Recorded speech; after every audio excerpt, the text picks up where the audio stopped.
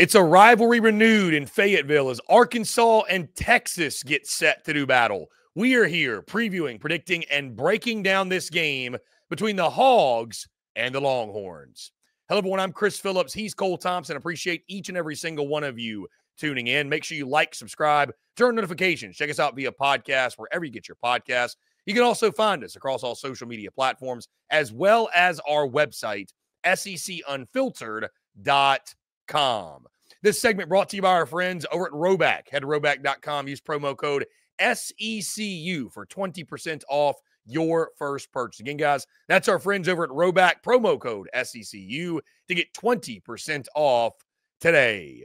The Arkansas Razorbacks and Texas Longhorns get set to do battle, and there's bad blood in Fayetteville when these two square off. We are here previewing, predicting, and breaking down this game. I am Chris Phillips. Helping me do so, my good friend Cole Thompson joins me once again. Cole, what's going on, my friend? Appreciate you taking the time and excited to break down this game with you.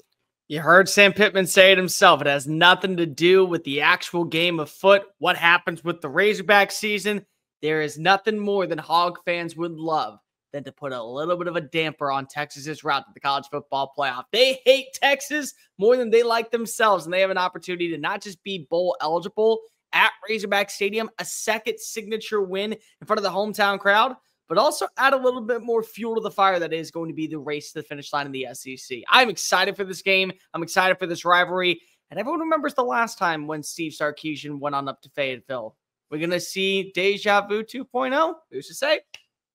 Yeah, Cole, to your point, it was Sark at SEC Media Days that said that Arkansas fans hate Texas more than they like Arkansas. What do you think? You agree with him there? I mean, that's I know Hog fans. You know them too. I will say, and again, have nothing but great things to say about Arkansas. When we went there a few weeks ago, had a great time. But, Cole, something that stood out to me, I was in the facility touring around, and on the way to the indoor practice field, they have like the schedule on the wall with all the team's logos. And when you got to this part of the schedule, it was horns down. They are committed to every horn on campus being horns down. Every time you see that logo in the state of Arkansas, certainly in Fayetteville, it's horns down. So he may have a point, to be honest. Here's the other thing I will say, and I know that there are going to be Texas fans that feel mighty high and confident following a signature win at home to get Quinn Ewers back to what we thought he was going to be at the start of the year. But I heard you, and all of you spoke to me in the offseason. So Arkansas fans, this has been a game that they have circled for a while. Longhorn Nation has been very docile. They at one point felt really confident about getting a win over Georgia. And yet somehow traveling to Fayetteville, there are more than plenty of those that are out on the 40 acres that have told us, this is the one game that they're shaking in their boots a little bit. And here's the crazy part of all, Chris. It's an 11 a.m. kick, which might add even more fuel to the fire because if you don't wake up early, you ain't getting off that mat, especially in front of the Hog faithful that are going to be coming out in droves down to Hog City. Yeah, Cole, to your point, some of the Texas folks I've talked to over this past weekend, actually the past couple of weeks, just leading up into the final part of the schedule, and you start to daydream about what your positioning is going to be, whether it's SEC title, playoff, whatever. But when you talk about the Arkansas game, certainly getting into this week, Cole, the folks I've talked to, UTSD is the thing that stands out. There's some UTSD still lingering with the fine folks there on the 40 acres. Again, Cole, this is an 11 a.m. kickoff, like you mentioned, on ABC in Fayetteville, Arkansas, at Donald W. Reynolds Razorback Stadium. Texas is a 15-point favorite, Cole, in this game. The over-under is set at 57.5. Texas leads the all-time series 56-23. But again, Cole, who can forget the last time these two teams met? It was 2021, and Arkansas took Texas to the woodshed by a final score of 40-21. I think that was Sark's first year, if I recall correctly. First year, and he was still going through the entire quarterback controversy. Hudson Card, Casey Thompson. That was the game where Card actually lost the starting job, and eventually things started going pathway for Thompson to take on under control. And it was a 9-win Arkansas team, too, with KJ Jefferson. Special year. Really, really good team there in Fayetteville. Cole, as we move into this game, break down this game, again, we mentioned the rivalry aspect. I want to start there. You know, this thing started back over the summer. Arkansas folks I've talked to, Cole, what's interesting, I've talked to both Arkansas and Texas folks over the past few months. about this game specifically. Arkansas folks hate Texas with every fiber in their being. I think Texas folks don't like Arkansas, but they're more worried about Oklahoma. They're more worried about Texas A&M. And Arkansas, I think, is more of a team they don't want to lose to than they really hate and want to win. Again, I think it's what sparked Sark to say Arkansas folks hate Texas more than they like Arkansas. And Sam Pittman agreed with him. I don't know if he was joking, but he agreed with him. Either way, rivalry game, Cole. It's really fun. We kind of get like a rivalry game a few weeks before rivalry weekend. I just wonder, do emotions play into this one? I think if you're Arkansas, you kind of have to hope they do, because from a personnel standpoint, you don't have better personnel than Texas. But what you do have for sure is the home field advantage, the home crowd. It should be very raucous, even at 11 a.m., obviously. But maybe the emotions of a rivalry game, maybe there is some UTSD with this Texas football team somehow, some way. Maybe, just maybe, you can capture some of that magic. And again, we've seen this in rivalry games, Cole, where throw the records out the window. We somewhat saw it in 2021. I think I recall going in that game, not a lot of folks were giving Arkansas a chance. And again, what they did to Texas goes for itself. So how much stock do you put in the rivalry game aspect of this matchup? You're right. It's not the same as Texas A&M or Oklahoma, but this is a rivalry, and it's one where I do think that Texas fans kind of are nervous about. And the reason why is because of, remember last time. And the part when it comes to emotion is not just for Texas's standpoint of waking up and having a sluggish performance very early on and not being able to get off the mat. It's the emotion of being able to control yours if you're Arkansas, because the last thing that you can afford to do is be up by 14, and then you get a targeting call because if you're getting a little bit too feisty, or then you get a pass interference call, 15 yards. Quinn Ewers then finds a guy like Isaiah Bond for a 32-yard touchdown, and they're right back in this. So emotions on both sides have to be a factor in this. If you're Arkansas, you need to stay cool, calm, collective. You can't allow the game to oversaturate itself. You can't allow the moment to get too big. You have to control your tempo. You have to control your narratives, what is in your vicinity. And if you're Texas, you can't allow the pass to, I would say, hinder you. And we saw last week against Florida. You know what Quinn Ewers is. You know what this offense is going to be. You know what this defense can do. But the last thing that you can afford is to miss on those explosive plays, miss on those quality opportunities. When you have a shot, you have to take it, because that's what this game is all about. I do think that for Arkansas, this is also one that you throw the kitchen sink, because you look at the end of the year, you don't know what to expect. You could easily finish 5-7. You could still find a way to finish 8-4. I mean, the wins that they have on their schedule, Louisiana Tech, Texas, Missouri, they could find a way to still get to bowl eligibility this weekend. Or maybe they'll just get the bowl eligibility in 2 weeks. But regardless, wouldn't it be something if you're Sam Pittman, and for some people after that LSU game did have enough left, after the Ole Miss game, okay, well, it's great that you got to win over Tennessee, but we still got to figure out what you are as a head coach. We still don't know if you're the right guy to lead the team. You get 2 wins against top 10 opponents, 2 teams that are probably going to be in the hunt for the college football playoff down the stretch. That's all you need to see that the program is moving in the right direction. But this is one where, again, emotions are going to be riled on up from the fan bases, from the sidelines, from the boosters, from those that actually have seen this rivalry transpire from the Southwest Conference all the way now to the SEC, from when it was a Big 12 SEC, about all that aside. But emotions also have to stay stable. If you get too big, if you have too small, you're going to watch as the other team capitalizes on it. And so that's something that I'm going to be paying really close attention to, especially for an Arkansas team that doesn't have much to lose, because they are going to probably get to bowl eligibility with that game against Louisiana Tech. However, wouldn't it be something to once again say that you can go 8-4? Yeah, Cole, I mean, even putting like the Sam Pittman stuff aside, because we could speculate on his future all we want, when you're just looking at the 2024 season for Arkansas and, you know, what is it going to be when you look back? The Tennessee win, you're right. Again, we were there in person. That was a great night in Fayetteville. It was a great night to be a Hog. It was a signature win for this program in this 2024 season. That was a great win. This is a win that would take the cake. This would be the true feather in your cap. You look back at 2024. This is how you take a, you know, let's say you finish 6-6. Maybe you go 7-5. It's how you take a good year, you turn it into a great year. if you can beat Texas. Well, it's also a way that you can say we know that we had our faults, but we were able to capitalize because the Oklahoma State game still lingers around in the back of your head when you're outgaining an opponent by over 200 yards, yet you have to go to double overtime to a team that now is probably not going to a bowl game, and you are. That's a way to say we fixed the things. We knew that we had our faults, but we were able to come back. We were able to make the most adjustments, and we're right back in the conversation of seeing that trending trajectory going into 2025. And 2025 might be a year where we actually go to the playoff conversation. Yeah, Cole, and to your point for Arkansas and sticking with them, it's just this is a team that's been consistently inconsistent. I mean, every single week it's up and down and up and down and up and down. You know, even if you were able to hang close in this game, obviously if you win, but it would more so you could look back on the season and say, you know what, we were inconsistent, but there was more good than bad versus we were inconsistent and it was unfortunately more bad than good most of the time. So anyways, that's one of the tough things about this game. What Arkansas are we going to get? But Cole, from the Texas perspective, you mentioned building off that Florida performance. I want to stick with the offense specifically. Quinn Ewers, the Texas offense. What do they have in store for the Hogs? I like this matchup, Cole, a lot for the Longhorns. I think we talked about it, obviously, in our Sunday Fun Day recap, looking back at the weekend that was.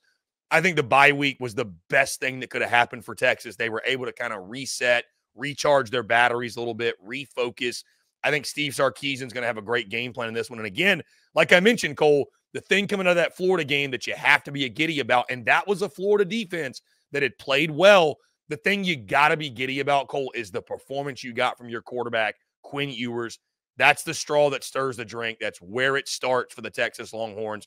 You know, I think the matchup in the trenches could be interesting, right? I mean, we saw Texas obviously impose their will against Florida a few weeks ago against Vandy, if you want to look into that, right? I mean, they gave up a few sacks and got pushed around at times. Arkansas's got some guys up front that can cause some damage. They got some guys in the front seven at the linebacker position too. Landon Jackson leading the way up front. At the linebacker spot with Xavier Sori at linebacker. And they've got some dudes. They've got some dudes on defense. But I think this is a really advantageous spot for Texas, especially if Quinn Ewers, if he can give you a similar performance like he had against Florida, yeah, they're going to be in a really good position. Here are two things that you need to know. Texas comes into this game with the #1 pass defense in the country, and they also have a top 10 passing offense. Even though the people have talked about Quinn Ewers' accuracy on the explosive plays, 20-plus yards downfield, they're still top 10.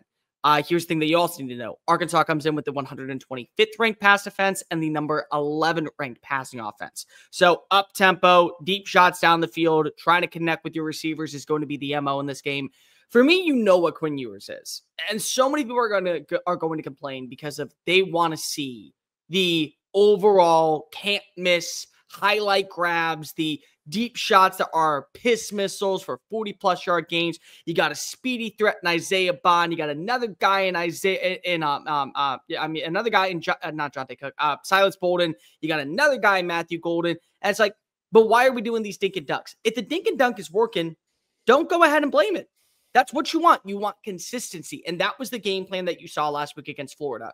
You had those deep shots. DeAndre Moore dropped 2 passes that were 20-plus yards downfield. He should have had a touchdown in the back of the end zone. He couldn't bring it in. But you know what? You still had a 5-touchdown day, over 300 yards of the park. Nobody's going to be complaining about that when you have easily a capitalistic lead to where Arch Manning is coming in, playing in the second half, really getting some experience and veteran reps to be able to take control just in case of anything. That, I think, is what you want to get. I think the other thing that you really want in this game is to continue to see the growth and the maturity of a guy like Isaiah Bond as the #1 wide receiver. Because I think that right now, we're getting Texas back to what we saw when they played against Oklahoma, where they were able to run the football. They had that secondary punch. But when you get to the postseason, if Texas can't, because there still are a lot of ifs in the SEC, so let's not jump the horse a little bit too quickly. But if they do get in the postseason, I think that this is going to be one of those moments where you have to establish who is your top threat. And seeing that relationship form with Matthew Golden, seeing that relationship form with Isaiah Bond, being able to capitalize on those 1 or 2 big-time shots downfield is going to benefit, I think, a guy like Quinn Ewers, especially in this type of game that will carry on into December, carry on into January. It will allow him to boost up that ego and that mojo about what this team can be. But this is also a really big-time opportunity for Travis Williams, the defense coordinator, to show the performance that we had against Ole Miss was a blip on the radar. The performance that we had in the second half against Oklahoma State, it wasn't pretty, but we were able to show you that we got it back when we played against Nico Iamaleava in Tennessee. We were able to mitigate several flaws against a team like LSU. Our ground game, our run defense really struggled.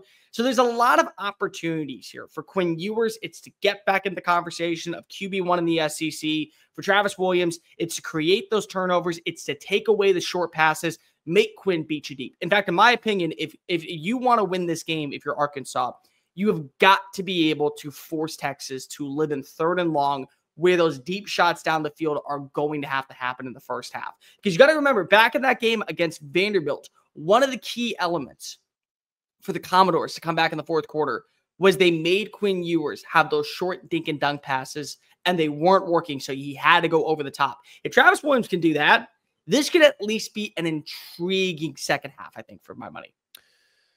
And I think it's a big game, Cole, for Travis Williams also from this standpoint. You know, our good buddy Dave Shoemate has talked about this a lot. The T-will slide at the end of the season. They just, for whatever reason, they do. You know, whether it's a battle of attrition, obviously you lose players, you lose depth, but his defense is, you know, if you look over the course of his career as a D coordinator, his defenses tend to slide in the season. And so this is a big one, I think, for not necessarily his stock as like a coach, because I think T. Will's a really good coach, but just his overall stock and that perception of, okay, like every year we can kind of expect your defense is probably going to be playing not their best in the month of November towards the end of the season when you really need them in crunch time like this. And again, the challenge is great with Quinn Ewers in that offense. And you mentioned the passing defense that Arkansas features.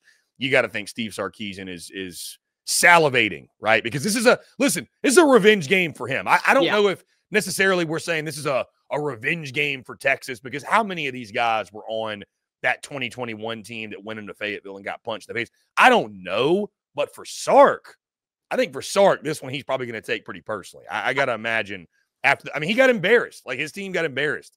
I think the other thing is that you realize what you have at your disposal at the wide receiver spot. Matthew Golden has been Mr. Consistency inside the red zone. You have a speed threat in Isaiah Bond. You have Silas Bolden. You have Ryan Wingo that's probably going to see his role expand now with Jonte Cook gone. You have DeAndre Moore, who could have had a touchdown and has stepped up at times inside the slot. You still have a great tight end duo in Gunnar Helm and Juan Davis. You can run the football. You average 6.8 yards per play. And so if you can make those explosive plays happen, it adds a little bit more fuel to the fire. And more importantly, Chris, this is a rivalry game. There is a leave no doubt expectation, and especially for Steve Sarkisian, because the last thing that you can also afford to do when you look at Texas's schedule is go 10-2 with 2 losses to teams in Texas A&M and to Georgia, and then sit there and go into those conversations and scenarios of what if. The style points will matter. And a style point in a game against an Arkansas team that you would now hold the head-to-head over when it comes to Tennessee, who also could be 10-2, how you looked in that performance, it's a big deal. It is. But also on the flip side, for Arkansas, you being able to say you own UT, depending on which one, they both are orange. They both have UT in their name. They argue who is the real one. It's a big deal. So there's a lot of reasons to believe that both these sides have something to play for. For my money, though, it's another moment for Sark to prove to everybody, hey, it was 2021. Get over it. You've seen the growth and the development. Because the last thing you also want to hear is kind of what you're hearing right now down in Tallahassee. Well, we saw that growth with Mike Norvell, and now we don't know if he's the right guy for the job. Well, you saw that growth with Steve Sarkisian. Nobody believes that he's going to be fired anytime soon. But there will be people who say, why can't you beat Arkansas? Why do you have to play close against Vanderbilt? Why can't you beat Georgia? This is the SEC, damn it. Start acting like it. And to your point, Cole, the flip side, too, you know, we're talking about Sark and the preparation. Bobby Petrino with 2 weeks to get ready. So do with that information what you will. Taylor, it'll take Taylor Green, obviously, having a big-time horse. But this Arkansas offense is dangerous, man, with Quinn Jackson, the running back spot. And I've talked all year. I love their wide receivers. I think it's a very underrated wide receiver group. But Taylor Green, it goes without saying, is going to have to play well. Probably has to out-duel Quinn Ewers, and Bobby Petrino will have to call one of the best games he's called all year. And that offensive line, too, man. I mean, they're going up against a fantastic Texas defensive front. I don't know if they can really withstand that for 4 quarters, but they're going to have to. They're going to have to hold their own. The other thing that you have seen really consistently over the last few weeks is other role players stepping on up for Texas front seven. No Vernon Broughton in the first half against Florida. It didn't matter. I mean, the targeting call in the Commodores game took him out, and he has been one of the bigger finds this year for Texas. They were still mitigating the overall rushing attack. They were taking out Jaden Baugh. They were taking out Jacoby Jackson. They were forcing Aiden Warner to have to throw, and that was just a recipe for disaster. Trey Moore, former AAC Defensive Player of the Year, really hadn't had that big-time moment this season. Did against Florida. This is where a game like last week can carry momentum into this week. And we all know what Taylor Green is. When he is on point, he is a top 5 quarterback in the SEC. I'll go on record believing that because of the overall attributes this kid has. It's second to none. And Bobby Petrino handpicked Taylor Green to run his offense. So there is a confidence factor in knowing that this is a QB that can easily win the point of attack. But he is a roller coaster of anxiety and emotions. Grab your Tums, grab your airbag, and make sure that you're breathing heavily into the paper bag, because if you don't know what to expect whenever number 10 takes the field, you can get a 50-yard blast downfield to Andrew Armstrong. You can get a 25-yard gain to Luke Haas. You can get a turnover pick 6 that's easily just going to lead to now you having to turn to Malachi Singleton because Taylor Green's trying to make a tackle and he hurts his shoulder. I mean, like, that is the offense, unfortunately, at this point for a team like Arkansas. It is never going to be easy. You are going to be feeling the lulls. You're going to be feeling the highs and lows, and you're not going to want to take a second ride. But this is, again, a moment where Texas can shore up and, more importantly, show who they are. This is another moment where Arkansas can show when we don't shoot ourselves in the foot, when we're doing things our way, we still are the team that people envisioned at the start of the year. So, Cole, with that being said, let's lock in our predictions for this game. I'll go ahead and start. You know, this is one, Cole, that I've gone back and forth on a little bit from the standpoint of, like we mentioned, rivalry game spot here. You never know what's going to happen in a rivalry game. Throw out the record books. And Arkansas is one of those teams, Cole, like you mentioned. They've been so hot and cold. And when they've been hot, you look at them and you're like, man, like they're really, really dangerous. They could jump up and bite anybody in this conference. When they're cold, it gets pretty ugly. You give up 60 points to a team like Ole Miss, who, again, fantastic team, but still, you look the way you did. You get eventually thoroughly dominated against LSU. You know, they've had their moments, right? I mean, they've had their moments both ways. Texas, I said, coming off the bye week, again, best thing that could have happened to them, recharge the batteries, get refocused, re-energized, coming into the stretch that, again, essentially is going to define their season from the standpoint of locking in that playoff spot, potentially locking in, Cole, that SEC title game spot. They're playing for much more than most teams out there in college football right now. Again, dreams and national championships on the mind. Zeroing in on this matchup, Cole, I think the emotions of a rivalry game are very, very real. I think Arkansas, do they hate Texas more than they like Arkansas? I don't know, but I'd probably say it's pretty damn close because I can tell you firsthand they hate Texas. I think Bobby Petrino and company, they're going to have a great game plan. 2 weeks to get ready for Bobby Petrino to get in his bag. I think he's going to have a great plan ready to go against Texas. You mentioned Taylor Green. I think Taylor Green's one of those guys, when you build a quarterback on EA College Football 25, he's the kind of guy you build. He's tall, he's long, he's fast, he's got a big arm. He's got all the attributes you want. Love their wide receiver room. Love Jaquin Jackson. Cole, they're going to have to score points because I believe in the T. Will slide, unfortunately. I believe in the Travis Williams defensive slide. We've seen this every year, and it also doesn't help you're facing one of the best offenses in the country. That also does not help your cause there. So I think Arkansas is going to have to try to go blow for Texas. I think at some point they're not going to be able to. I think maybe early on, Cole, the emotions of a rivalry game, like, you know, maybe we see some uncharacteristic things from the Longhorns, if you will. But I think Texas is the better football team top to bottom. I think personnel-wise, they're just a better team. And I know what happened in 2021, Cole. That ain't going to happen again. This is a revenge spot for Steve Sarkisian. I don't know if it's really a revenge spot for the Texas team specifically, because, again, how many of them were on that roster 3 years ago, I'm not sure. But for Sark specifically, I think he wants to go in, Cole. And to your point, I think he wants to show Arkansas is not going to be an issue for Texas any longer. That was a one-off. That was a blip on the radar. Now we're both in the SEC. Let's go mano a mano. Let's go out, make a point. And to your point, college football playoff conversation, style points are going to matter. The committee told us that last week. Hey, how are teams winning games? We watch the games. What does it look like? I think Texas, they got the message last weekend when they took down Florida the way they did. I think they'll go into Fayetteville. I think Texas is about to heat up, Cole. I really do. I think Texas is about to heat up down the stretch, build some big-time momentum. Again, early on, rivalry, could it be close? Sure, I wouldn't doubt it. But Texas will pull away. I think a big, big day from Quinn Ewers again. Give me Texas 44, Arkansas 20. So I've got Texas covering.